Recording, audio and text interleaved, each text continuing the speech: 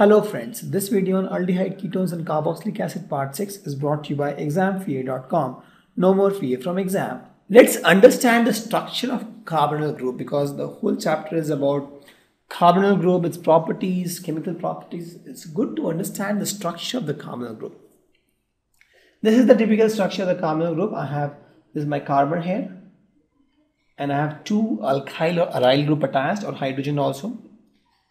And this is oxygen here, and oxygen is more electronegative than carbon, so oxygen will try to attract electron towards itself. So electron will slightly move towards oxygen, and so oxygen will develop slightly negative charge and carbon will develop slightly positive charge. And the angle between them is 120 degree. That is the structure. Let's understand the structure in little detail. This is my carbon, and the carbon electronic configuration we know is 1s2, 2s2, 2p2. Carbon is 1s2, 2s2, 2p2. Since this is not taking part in the reaction, we'll ignore this. We'll consider this 2s2, 2p2. This is how it looks. We've discussed this in the earlier chapters. And if you don't understand this, watch my previous videos where we discussed the electronic configurations of a particular atom. So now what happens is due to hybridization, this one electron moves and everything is half filled, this is more stable, so it goes for sp2 hybridization. So now if you see the same carbon went for sp2 hybridization. This is the structure. If you see here, right, there are 4 electrons in the green. This is my sp2, sp2 and 2p. This is my 2p and the other ones are my sp2. Correct? This is my 2p, the one horizontal, and this is my sp2. This is how the carbon atom looks like, and there are 2 alkyl group that are attached to it. If you see, this is my carbon, this is my carbon, and there are 2 alkyl group attached to it, alkyl or aryl, whatever it is that is attached to it. Now I have oxygen here, so let's see the oxygen also. This is my oxygen, right? For oxygen, the electronic configuration is 1s2, 2s2, 2p4. This is how it looks, right? This is oxygen. Since 1s2 is not taking part in the reaction, these guys take part, the 2s and 2p. I just showed you 2s and 2p. And this is my oxygen. Now if you see, this is how it becomes. This is also sp2 hybridized, these two. And I have my 2p orbitals, 2 empty 2p orbitals. This is mistake. This is also sp2. Yeah, this is also sp2. So 3 sp2 and 1 2p. So this is my 2p, the horizontal one. So here also I have one 2p. Here also I have one 2p. Correct? This is 2p. Now what happens is, this forms a bond. So if you see, this was my 2p. Right? So now if you see, this is one sigma bond. And this is one pi bond. So this is also overlap. This will overlap. And thus if there is a double bond, one sigma, one pi. So this was my sigma bond and this is my pi bond. And that is how, if you see, it looks like. This is my carbon and there one pi bond, right? So one pi bond, if you see, is like a sandwich. It's one sigma bond. And this is my oxygen. Actually, if you see, this is my carbon and this is my oxygen, right? So this is a sigma bond and this is a pi bond.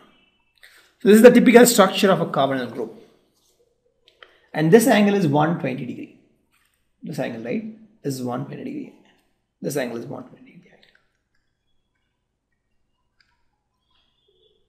So if you see, this was sp2 hybridized, this was sp2, and this is my carbon group. Hope you understood the structure of the carbonyl group.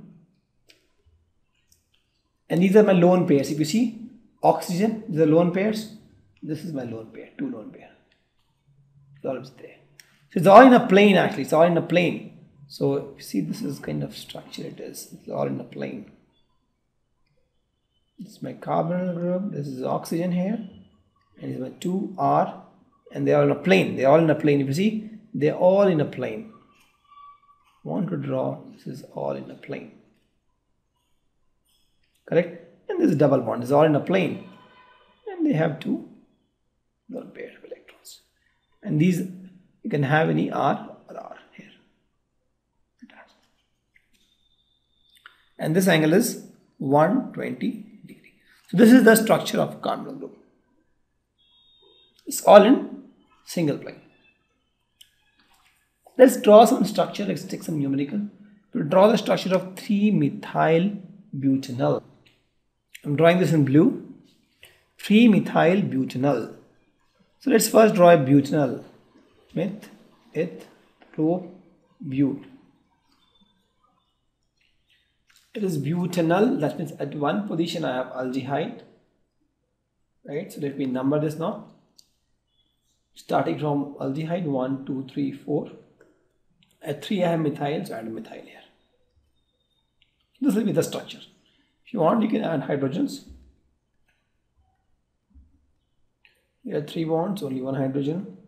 2 bonds, 2 hydrogen. This is the structure. Let's try the next one. Para-nitropropionone. So let me have first phenone. This is my benzyl. At para I have a nit. This is a propionone. So meth, eth, prop. This is the propionone. And para I have a nitro. This is my para position. Let me add nitro group here. So this is my structure. I can add hydrogens. This is C. Para-nitro you can ignore now. Propionone. This is my propionone. And then at para position let me add a nitro. The next is what? Para-methyl benzaldehydes. Let me draw benzaldehyde first. This is my benzaldehyde. And para position I have a methyl. This is my para position. Add a CS3. This is my para-methyl benzaldehyde.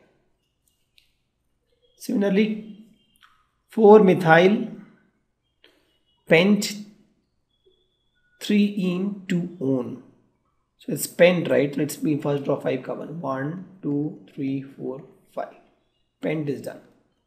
Let me number it. 1, 2, 3, 4, 5. Anyway, again number. Now at 3 I have ene. So at 3 let me put a ene. This is done. At 2 I have a one. At 2 let me put a one. This is done. At 4 I have methyl. So at 4 let me put a methyl. You can add remaining carbon. So remaining hydrogen. This is the structure. Correct. Let's try one more. 4-chloropentane-2-one. It's pentane. So let me draw 5 first.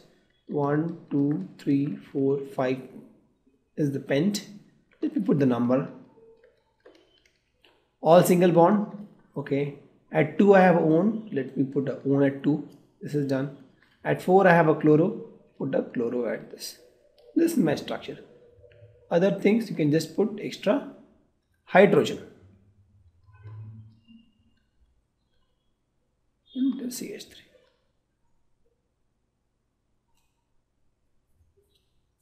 Correct. The next is 3-bromo-4-phenyl pentanoic acids. Let me draw first pentane. 1, 2, 3, 4, 5.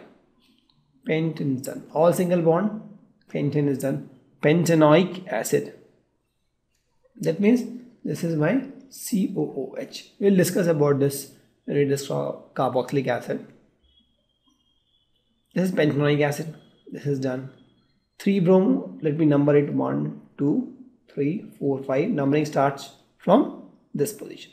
So at 3 I have a bromo group. And 4 I have a phenyl group. This is the structure. The extra hydrogen you can add. Similarly, PP-dihydroxybenzophenone. dihydroxy, you can ignore first now, you just focus on this benzophenone. So let's draw benzophenone first. Benzophenone we know is nothing but this. Now at P and P dash, this is my P position, this is my P dash position, right? I have hydroxy, 2-hydroxy group. So let me add 2-hydroxy group. This is my thing because this is my P and this is my P dash position.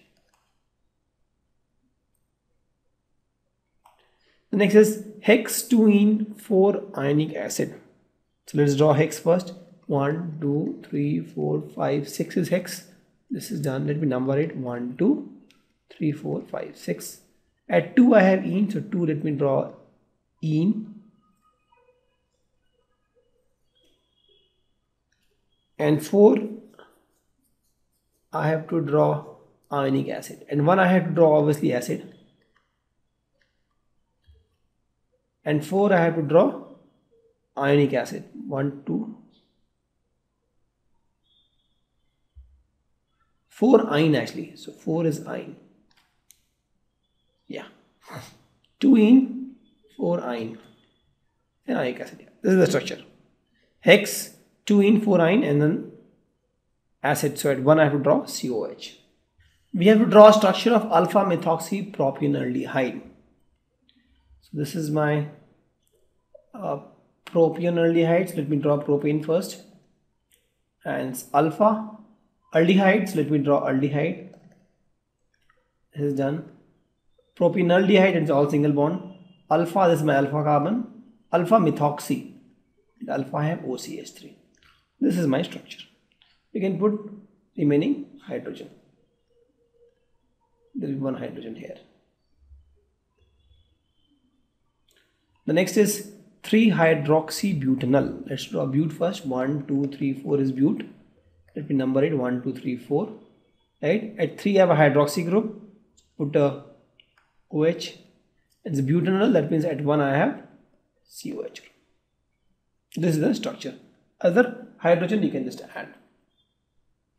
The next is 2-hydroxy cyclopentane carbonaldehyde. So let me first draw cyclopentane. And let me number it. 1, 2, 3, 4, 5.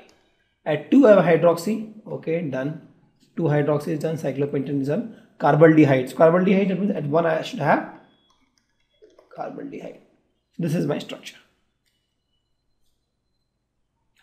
Here again I'll ask you guys to pause this video for some time and try to draw the structure on your own. And then you can just validate if you have done correctly. So 4-oxopentanol. Let me first draw pentanol. Pentanol is 5. 1, 2, 3, 4, 5. And pentanol. So this is aldehyde. And I can number from here 1, 2, 3, 4, 5. Correct. At 4 I have oxo. At 4 I have a oxo. Hydrogen you can add. Disecbutyl ketone. That means this is a common name, this is my ketone, and 2 sides have sec-butyl. Sec-butyl is something like this. So this is my structure. It's my ketone, disecbutyl.